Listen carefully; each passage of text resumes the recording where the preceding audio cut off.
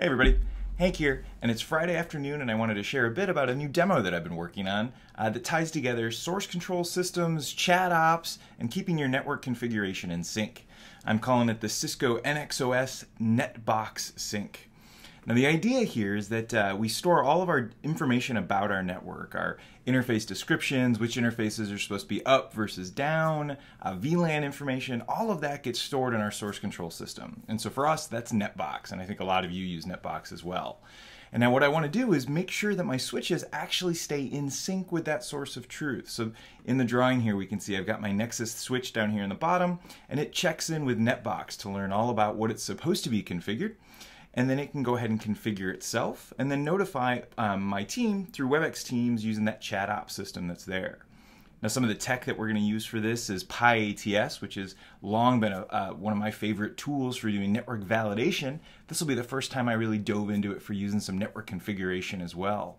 And then for this application, we'll Dockerize it so that we can actually run it portably and even run it on the switch itself. Let's see it in action. All right, so here we are in my workspace. On the side over here, I've got my Netbox configuration, and we can see that I've got my DC access 1 switch is what we're looking at. And then over on the side are my couple of terminals. Down here in the bottom, I'm connected to my switch. If I do a show run VLAN, we can see that I've got some VLANs configured, and do a show interface description.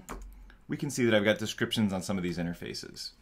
Now up at the top, here's where I'm going to start the actual application, that Netbox Sync. And in this case, I'm going to run it on my laptop first.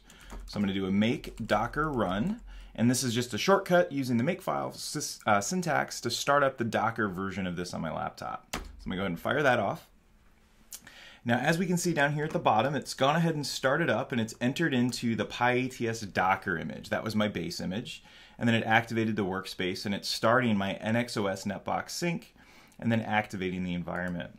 Now the first thing it does here is it goes ahead and it connects off to the device and makes sure it can communicate with Netbox that's there, and we can start to see the outputs here for its initial check. It starts by retrieving the current device status using pyATS. It then, I'm going to scroll to the top here so we don't miss what we were looking at here. Ooh, where did it go? There we go. And then we can see it looks for the intended state from Netbox, and now it goes ahead and runs tests to see if all of the configuration is in place. And now here on the kind of the console output, I can see results. The green check marks are good. These are cases where, in this case, the VLANs exist with the correct name on the switch, and I look in good shape there. I run down next. It's checking to make sure that the interfaces are enabled. And so we can see all the interfaces that should be enabled are currently up and up as they're supposed to be. It then looks for interface descriptions, so that do the interface descriptions from Netbox match what's actually on the switch. We can see that so far all those look in pretty good shape, so I'm scrolling down through all my interfaces. My Nexus 9000 switch has got 128 virtual interfaces on it, so lots of them there to check through.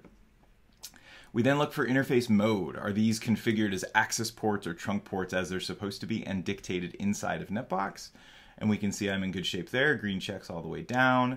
And then we look for interface VLANs. So whether their trunks or access have been checked, now are they configured to trunk the right VLANs? Are they configured with the right access VLAN on there? And so we can see here Ethernet 1.2 is currently trunking all VLANs, and that's what it's supposed to be. And then we can see the other ones as configured. So all the green check marks, everything is currently in line. And we can see the way that the applications run is every 10 seconds it goes ahead and it checks and validates that we're still in sync. So if I scroll to the bottom, we'll actually see that it's run several times at this point. I'm just going to get us to the bottom, and it's currently in a test. So now let's go ahead and actually fire off some changes and see what happens. And so what I'll do is, let's say on the device itself, something were to be changed out of line. And so I'll go ahead and say, we'll remove a VLAN. So config T.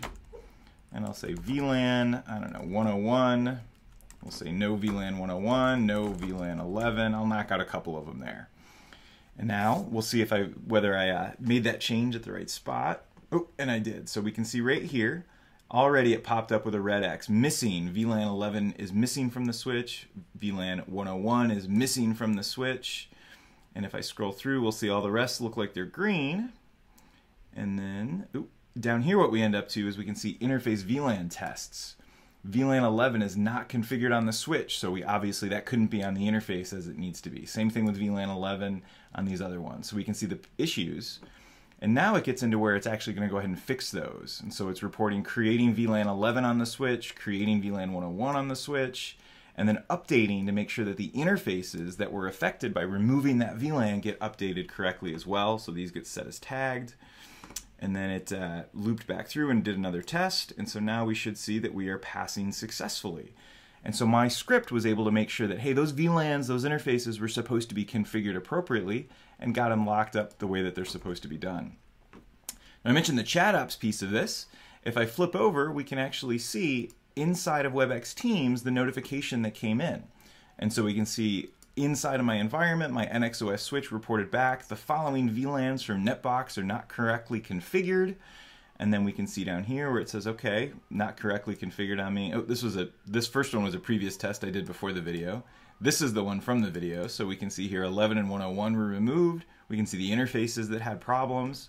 And then it was notified that it was updating the VLAN and the switch port configurations. And so ChatOps makes sure the entire team knows that's there. Now, what about the other way? What if we configure something and add it in Netbox that isn't on the switch yet? Let's go ahead and try that out. For this one, we'll go ahead and we'll add a new VLAN.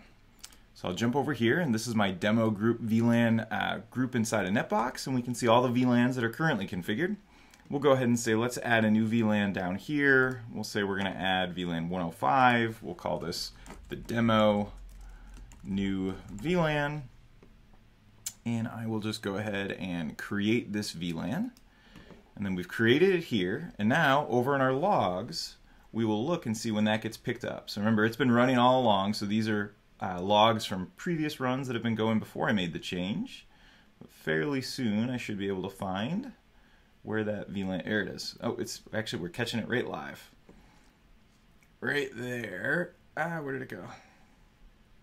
Where did it go? There we go. Right here, we can see where it ran the test to see if the VLANs from Netbox were configured. VLAN 105, demo new VLAN exists, but with the wrong name on the switch. So it went ahead and it scrolled down, and down here in the bottom, we should see it getting updated correctly. Running interface, oh, it's still running the interface VLAN test. You know, it's probably easier to see this just in the chat. So if we go back to Webex, we can see here, the following VLANs from Netbox are not correctly configured on me. 105, demo new VLAN, and it updated the VLAN configuration to make that accurate as it goes in. All right, well, that's all I wanted to show today. I'll probably do some more videos on diving deeper into how I built this code. I'm still working on getting all the README documentation up on GitHub so that folks can really take a look at it. But I wanted to give you a taste because I've been working on this for so long and was pretty excited to get it out there. Thanks, everybody.